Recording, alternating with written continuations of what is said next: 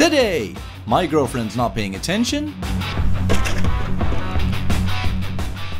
I quote myself when on the toilet. Oh yeah, it's coming out. It's coming out, baby!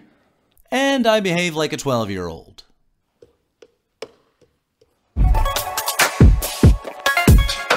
What's good? It's the Hunter Hoffman back with insane content! In this video, we encounter more issues with the Mini. What is happening to this car? Let's quickly find out. Oh, what a lovely day.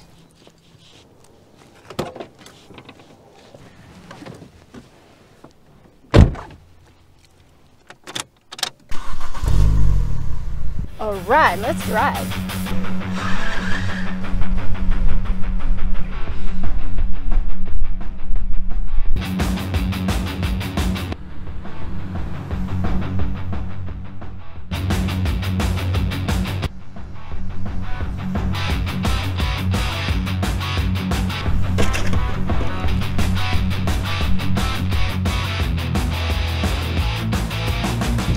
Uh-oh.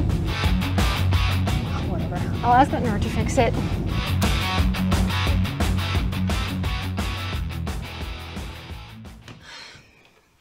Can you fix my car, please? Again? Yeah, sure. That's fine. Thank you. And we're back! We're back on the Mini, this time with another issue. I'm not sure why, I'm not sure what's happening to this car, but we're gonna fix it today. We're also gonna do some small maintenance. We're gonna replace the air filter as well as the cabin air filter. Obviously, we bought some new parts that we're gonna install today. But first, let me show you what the issue is and how we're gonna fix it. So let's do this! Alright guys, so the car produces a warning light, a tire pressure light, and an ABS warning light. So after a bit of research, I found out that the ABS sensors are done. So obviously we bought some new ones, well I did, and we're gonna install these today to fix that issue. So first we're gonna jack up the car, remove the wheel, and get into it.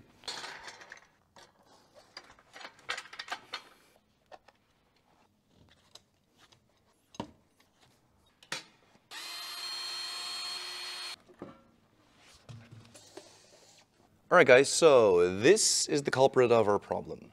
Here's the ABS sensor. It runs all the way up here and down into the engine bay. So yeah, let's try and remove this bad boy. It's pretty corroded down here, so let's hope we get it out easily, but we'll see what happens. Alright, so not sure if you can see this, but it's all pretty crusty in here. So we're first going to clean it with some brake cleaner and this little brush. Then we're going to spray some penetrating oil on it. So we're also going to get a wire wheel in here. Alright, so I think we're ready to tackle this corroded bolt.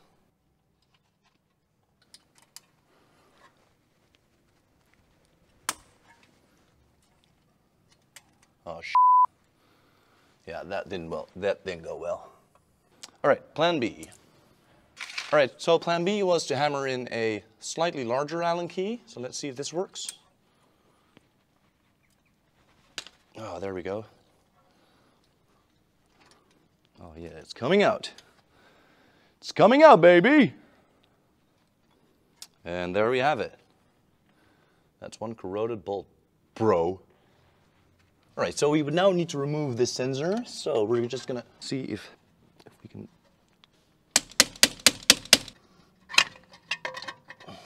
Alright, so brute force, baby. Brute force.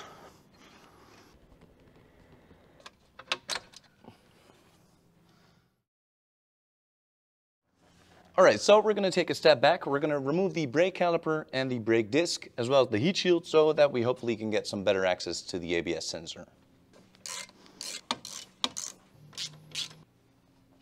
Alright, so that heat shield's not coming off. We're going to just, well, we have to continue up here then. Alright, so what I'm going to do, I'm going to cut the cable, and then we're going to drill out the whole plastic sensor. So first with a punch, we're gonna, well, punch a hole. Then with a small drill bit, we're gonna, well, drill a hole.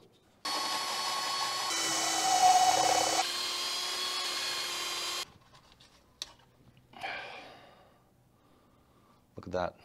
All right, so a small update on where we are at now. As you can see, loads of plastic debris.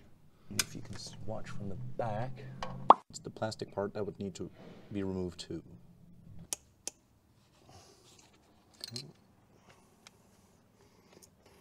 Oh, look at that. Yes. Oh, and that was the last piece. All right, so that was a relatively easy 5-minute job. Fire! All right, so now we're going to continue with the cable management of the ABS sensor. Okay, so we're back. This is the new sensor. I've cleaned out the whole of the sensor with some brake cleaner and this brush. I have also cleaned out the ground and all the plastic parts that were everywhere with an air compressor and a vacuum. So first we're going to install the new cable, and then we're going to insert the sensor into the hole. So as you can see, the sensor that I cut off earlier goes through the strut, onto the subframe, all the way down there somewhere. There we have it.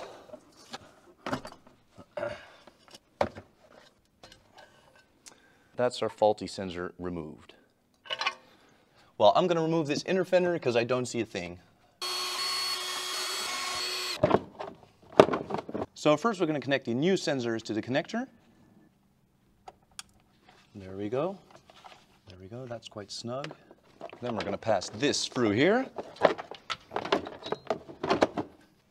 And we're going to clip this in like so. Or should we do it the other way around? Nope, all right, so I have to do it the other way around. This is supposed to go like this. And then this sensor like this. So then it's a matter of putting this cable through the hole. I'll do that bit off camera. All right, so here we have it, the new sensor installed, as you can see. So yeah, now we're gonna button everything up and continue with our next part. After, of course, doing the same on the other side of the car. No, baby, she has no idea who you are. No, she doesn't know. No, she doesn't know. So did you hit record? Yeah, okay. All right, so now we're going to replace the air filter. It should be a relatively straightforward job, so let's dive right into it. All right, so to get to the air filter, we would need to undo 2 Torx bolts and 2 Phillips screws. Not sure if these were the factory bolts. And there's our air filter. Oh, that's dirty. Oh, that's better. Let's hit it with the vacuum real quick. And put in the new air filter. All right, so that's the air filter done. All right, so, and finally, we're gonna replace the cabin air filter. The cabin air filter should be located right over here, well, inside the car, obviously. We should be able to do this without any tools, so let's figure it out.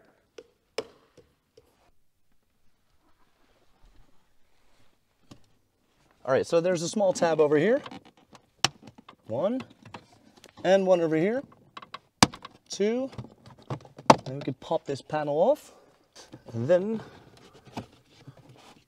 there we go. So that's the old disgusting cabin air filter removed.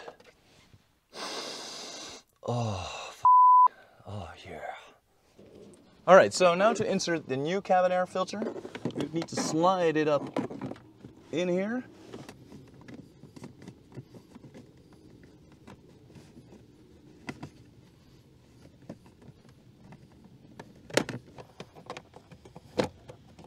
All right, there we go. Then we're going to put this panel back on. There we go. And that's the job done. So after a little test drive, we can see that the warning lights are not on anymore. So I guess that's a job well done. You heard the man, it's a job well done. Thank you so much for watching again. If you want to support the Hunter Hoffman, go cop yourself some insane merch or become a member of my Patreon. Again, thank you so much for watching and see you next time. Baby, ik vind het zo dom.